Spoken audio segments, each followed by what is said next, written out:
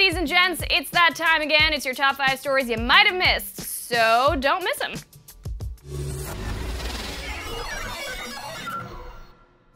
Number 5, even though October is the spookiest month of the year, November is the month when we'll all be battling undead demons on Nintendo Switch. Both Nintendo and Bethesda took to their Twitter accounts to announce the Switch port of Doom is coming November 10th.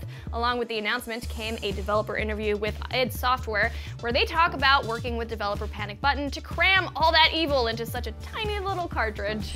Number 4, Sony just announced a special limited edition Star Wars Battlefront 2 PS4 Pro bundle, and wow, it's really awesome. This is no ordinary PS4 Pro, this one has custom Battlefront 2 graphics on it, including the Inferno Squad logo. The bundle's controller also has Star Wars graphics on it, and it includes a physical copy of Star Wars Battlefront 2.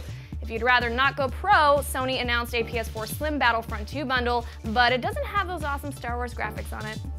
Number 3, Ubisoft gave us more info on the upcoming Mario + Rabbids Kingdom Battle DLC. The Ultra Challenge Pack promises to add 8 ridiculously hard new challenges to each world's secret chapter, along with a new co-op campaign with 5 exclusive new maps. You can download it right now on Nintendo Switch for $6.99, or if you already bought the Season Pass. You're probably going to want to get a little practice in before you take this DLC on. Just saying. Number 2, Xbox One players, you might have noticed an update pop up on your console this week. Microsoft's fall update went live this week and brought a bunch of goodies, like a completely customizable home screen where you can add up to 40 pins, like a friend, a game, and so on. The guide layout has also been updated, making it smoother to jump between tabs and switch between apps. It's all the fine-tuning you can hope for, so check out the full details at the link below. And number 1, loot boxes are being investigated. Well, sort of. An online petition of over 10,000 signatures is now awaiting a response from the UK government. The petition is calling for a change in UK gambling laws to include gambling in video games which specifically target children and vulnerable adults, in particular through loot boxes.